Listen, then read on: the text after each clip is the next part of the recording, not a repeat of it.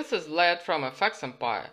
Euro-dollar managed to get below the 20 EMA at 1.1840 and is trying to settle below 1.18. A move below the 20 EMA is a negative development for Euro-dollar bulls, and the pair has material chances to develop additional downside momentum.